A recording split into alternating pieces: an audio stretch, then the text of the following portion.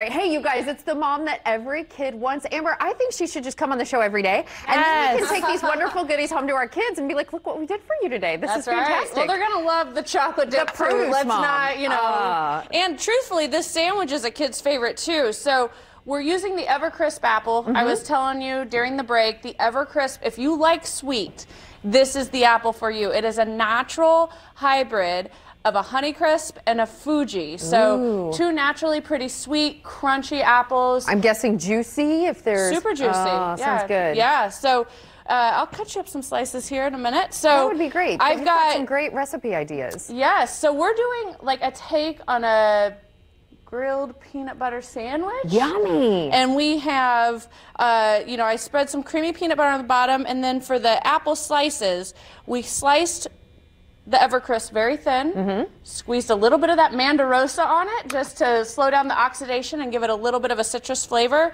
And then we sprinkled it lightly with cinnamon. And you can see it, you just kind of do a thin layer, okay? And it's the same process from there on how to make your grilled cheese. So it'll, you know, these will cook up and we'll plate them and nice, crispy. I hadn't thought to put apples on that before, but what a great idea. It's a great idea. So well with peanut butter. Apples and peanut butter are a natural combo, yes. And so another really fun lunch idea on how you can use apples in an innovative way.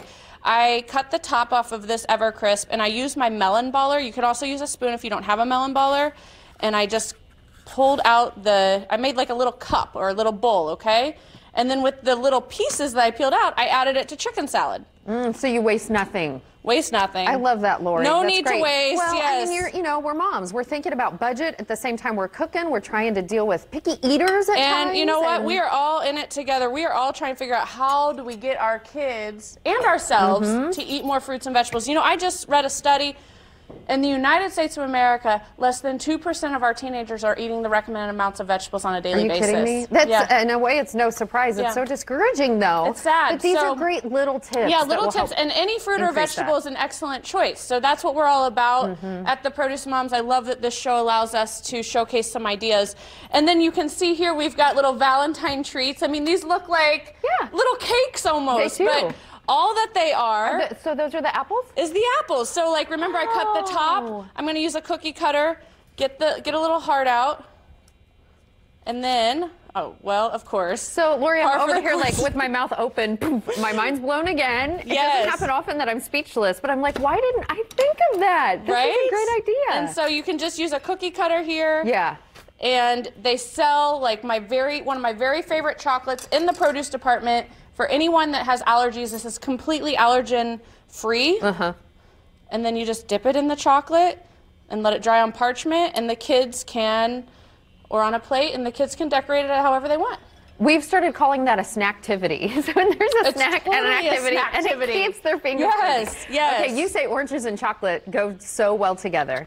Oranges and chocolate go so well together. We dip them in the first segment, and then you can just arrange these segments. These are the Mandarosa segments. Remember, it's an easy peeler, so it's going to have the same thing that like a clementine would have. Okay.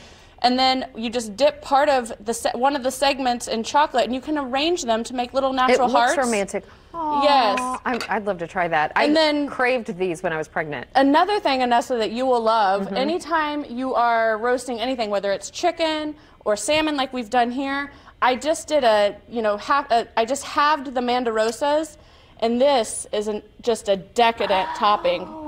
And again, you're just talking about fruit. I mean, that's all it is. And well, you kept it so simple, and I'm guessing when you put the Mandarosas in the oven, you add another caramelization layer. Yes. Bingo. And so the flavor really comes alive, and everything about this celebration today is super budget friendly. From the ice cream bread to the sheet pan dinner to these peanut butter sandwiches and the deli or the chicken salad that we made in the Evercrisp cups. Okay, I'm trying the ice cream bread tonight. Yeah, when I get home, I will snap you on Instagram. Speaking of that, you guys, she's just a website away. So you can get more of her. Where can we follow you? theproducemoms.com.